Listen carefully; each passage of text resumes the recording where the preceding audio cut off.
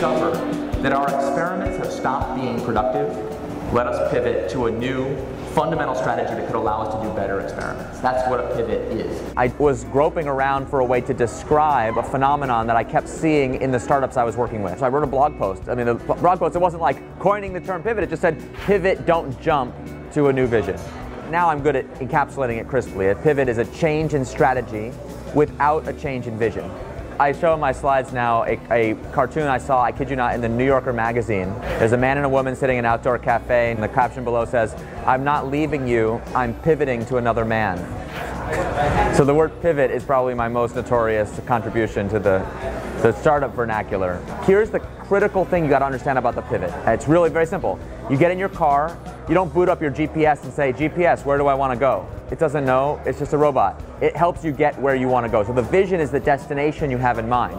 But if you run into an obstacle, you don't just drive your car into the obstacle over and over again in the hopes that it will be fine. You, with the help of your GPS, find a way around. Okay, very simple. Startups that succeed all do that really well. They start out with an idea that sounds good, but turns out to be terrible. YouTube started out as a dating site, and they only after people were starting to upload all kinds of video did they make the pivot to a video site. Flickr was an online video game. One of the things you could do in the online game was upload photos. And since that's the only thing players actually did, they said, hey, maybe we make it, we call it a zoom-in pivot, where you take one part of the product and you make the whole product, you shrink it down to just that one thing. You make the world's best photo uploading service, even though you meant to make an online game. First version of Twitter was this thing called Odeo, which is a podcasting service. When they made the pivot to Twitter, it only had a few hundred customers, so the so-called vanity metrics were so low, they actually went to their investors and said, we're so embarrassed about these results, would you like your money back? And several of Silicon Valley's best investors made what is now a billion-dollar mistake of saying, yes, thank you.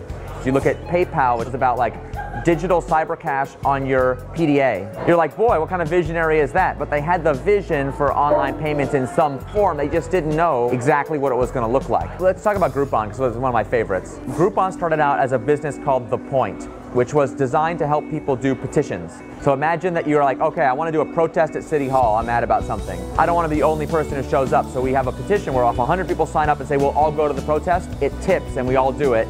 If we never get to 100, it doesn't tip. Great idea, right? Wrong. They got no traction at all, it was a disaster, didn't work. So they're like, okay, we gotta try something new. They decided to try the social commerce thing. Social commerce is about creating coupons where we all get a discount if we all buy at the same time. I think it was 2-for-1 pizza in the pizza restaurant in the lobby of their building.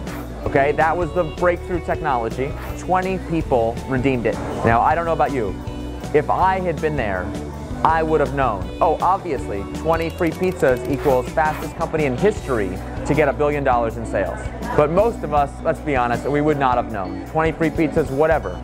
The reason the Groupon founders understood the power of selling 20 free pizzas is that they had failed for a year to get anybody to buy anything at all. That actually made them excited enough to try the next experiment and the next and the next and the next. That's what a pivot is. It is redeeming the failure because we learned so much about what's possible. That's the name of the game. That's what this is about.